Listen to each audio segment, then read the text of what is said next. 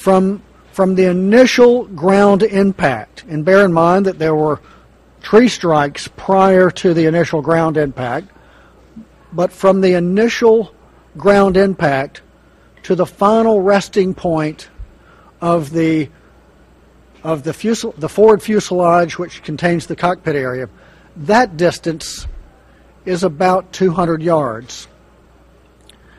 And then another 75 or 80 yards past that, closer to the runway, that is, there would be the part of the fuselage that contained the wings and the tail section. And that part of the aircraft, especially the over-wing portion, was extensively damaged by fire. The tail section of the aircraft is still smoldering, still smoking, and for that reason we have not been able to get in and get the black boxes, if you will, the cockpit voice recorder, the flight data recorder, but the first responders are out there